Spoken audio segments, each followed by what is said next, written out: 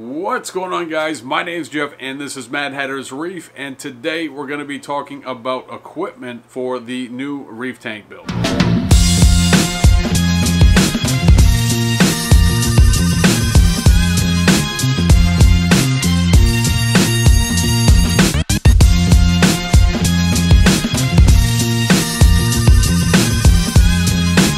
What's going on, guys? We're back with another video, and if you're new to what we're doing here, this is where I talk about everything reef tank related.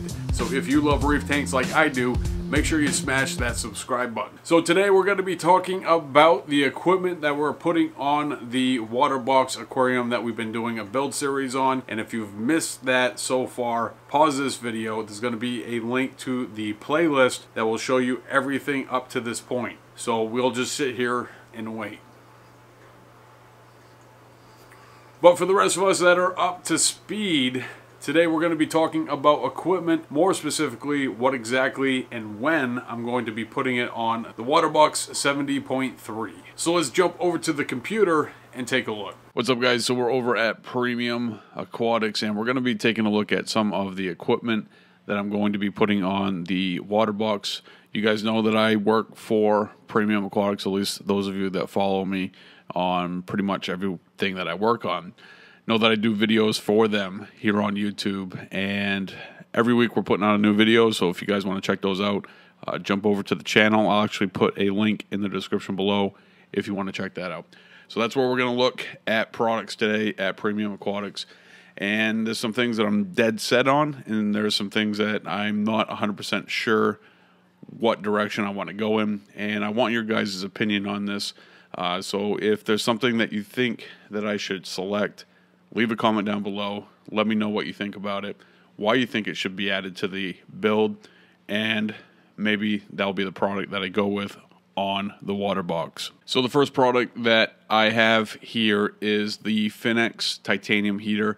Now this is a kit. It comes with the controller and the tube. This is a product that I am very set on. This is a heater that I use on every single aquarium, and the reason being is that it's absolutely bulletproof. If you've been in the hobby for any length of time, you know that that is probably the most faulty piece of equipment. So when it comes to this build, this is definitely where I have my mind set as far as heaters go, and this is the exact heater that I'll be putting into the Waterbox. I have two of them in my 220 gallon, and one of them is very old and it's still performing, and then one of them is new for a backup that I have set outside the range of the older one.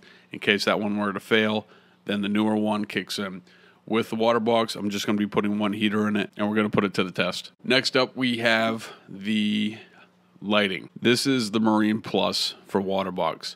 This is what comes with the Marine Plus, the AI Prime HD light.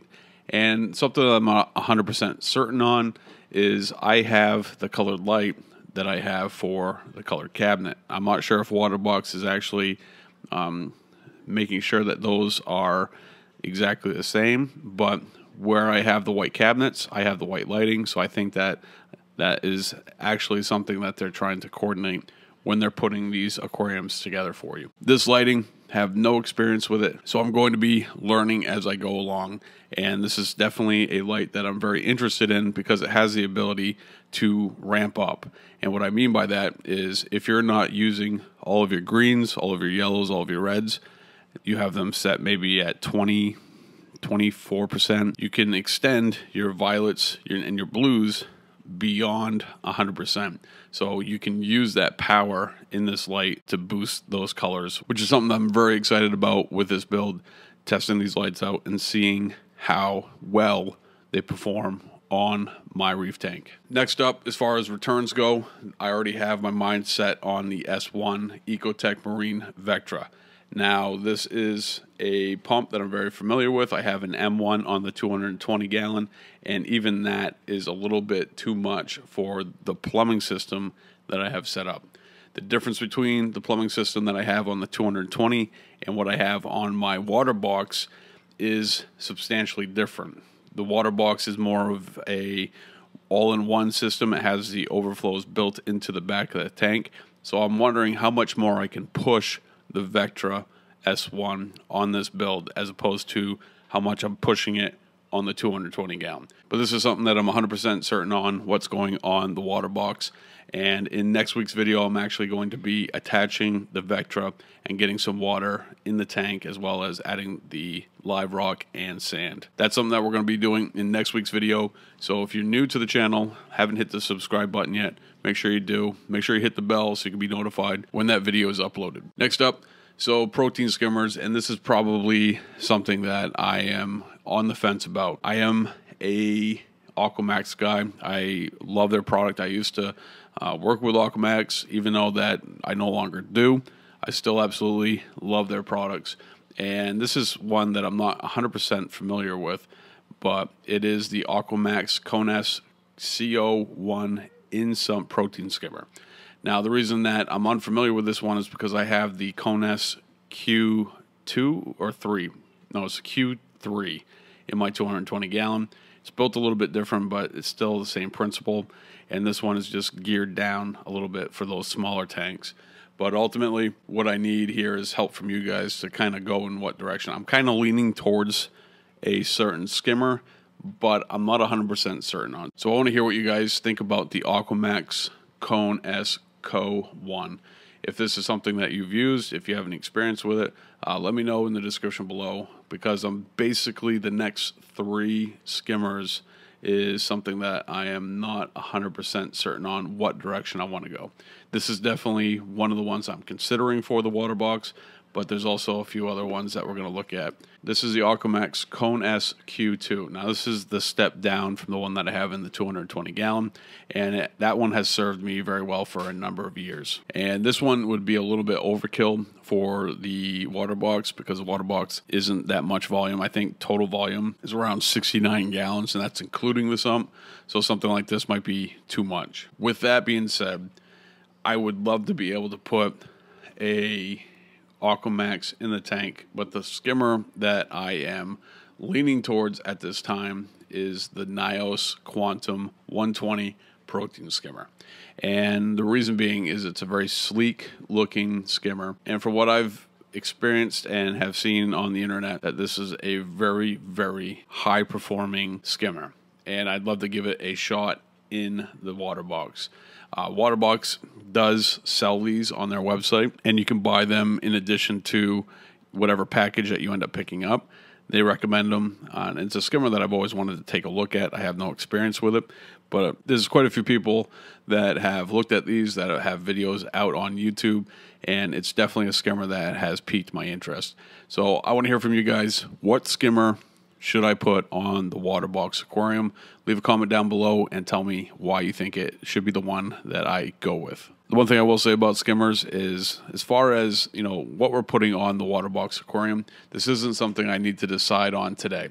So as far as equipment, I definitely need the heater. The heater needs to happen immediately. I already have the S1. The S1 I'm going to be hooking up, and that's going to be in next week's video. As far as the lighting is here, and all I need to do is hook that up. But during the cycling process of this tank, the lights don't need to be on.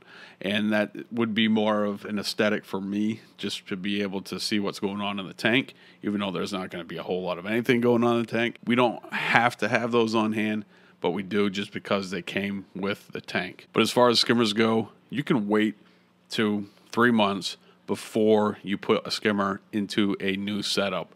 And what you're doing with that is you're allowing the tank to kind of dirty up a little bit, because when you start with dry rock, more specifically, the tank is very clean, and it takes a little while for that bacteria to really build up and be at levels that is going to help create a stability in your tank. So skimming isn't really something that I'm 100% worried about starting right off. I'll just stick with water changes once the tank is cycled, and eventually, once we need a little bit more oomph in the cleaning of the water, that's when we're going to get the skimmer. So this is going to do 2 different things for you. One, you don't need to skim right in the beginning unless you have some really dirty rock that you're putting in the tank. There's not going to be any fish in the tank. There's not going to be any vertebrates. There's no feeding that's going on. There really isn't a huge need for that. It takes a little while for the tank to build up to a point where it needs skimming. The other portion of that is the cost associated with a skimmer. A skimmer is a very important piece of a reef tank. There are setups out there that you can not have a skimmer, but it dramatically reduces the needed maintenance in the tank when you have a skimmer. It doesn't, remove the need for water changes, and it's really something that's going to keep the water in the tank clean. And we're going to wait on it due to the fact that it's not 100% needed right off the bat. You can buy one if you have the money to do that. That's great. Buy it, set it up, run it. But if you want to wait a little bit due to, kind of stretching out the finances, which is my position, I don't want to buy an inferior, low-cost skimmer because I'm trying to do it all at once. I'd rather buy a high-quality skimmer, a month or two down the road, and then put it in the tank, because you're not absorbing all that cost up front. And lastly, we need to talk about water movement. When we're cycling the tank, this is also something that can wait. It's not something that can wait 2 months. It's something that during the cycling process isn't 100% necessary. Now, depending on how you cycle your tank, it could be a week or it could be a month. So the way in which I'm going to cycle this tank is relatively quick. So this is something that we're going to need. Unlike the skimmer, I wouldn't wait 2 to 3 months to add something like this. You really need to get that water moving pretty much from the beginning. It's going to eliminate a lot of dead spots, and it's going to help your tank in the cycling process. It's going to help your tank make sure that it's getting enough oxygen exchange in the water. And this is something that I'm probably going to wait a week or two to add to the tank, but I wouldn't push it. This is something that you probably should buy up front. What I'm looking at for water movement in this tank is either the MP40, which is what we're looking at right here. Obviously, substantial cost. It is a high dollar value. This is pretty much the best that you can buy as far as power heads go. I'm torn between the MP40, which I think is way too much for this tank, but I'm able to dial it back because it is a DC power head, or the AI Neuro 5 power head. Now, this is a little bit more of a budget-friendly power head, and it's somewhere in between the MP40 and the MP10. So it's really an interesting power head. Also, the fact that it is AI, being able to control both the lighting and the water movement on one app is going to be a benefit. What do you guys think? Should I go with the Vortec MP40 or the AI Neuro 5?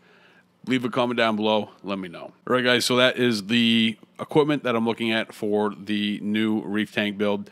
I want to hear you guys' opinion on some of this stuff. Let me know what you think, what I should go with down in the description below. It's important to me that you guys kind of give me your feedback, because you're going to be looking at this tank as much as I am.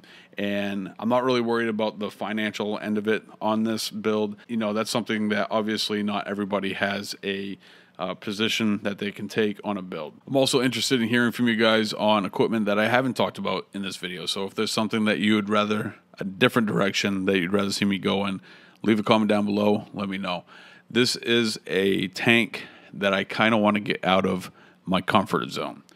Although a lot of the equipment that I've talked about is stuff within my comfort zone, I really want to kind of push the envelope with this tank, even though it's a smaller tank, just to kind of experience some different things in this hobby. All right, guys, that's going to do it for today's video. I want to thank you for joining me. Thank you for all the support and everything that you guys do for me here at Mad Hatter's Reef, at Mystery Reef Box, and at saltwateraquariumradio.com. Thank you, and I'll see you next week right here with a brand new video. Special thanks to all the Patreon supporters that have made this video possible.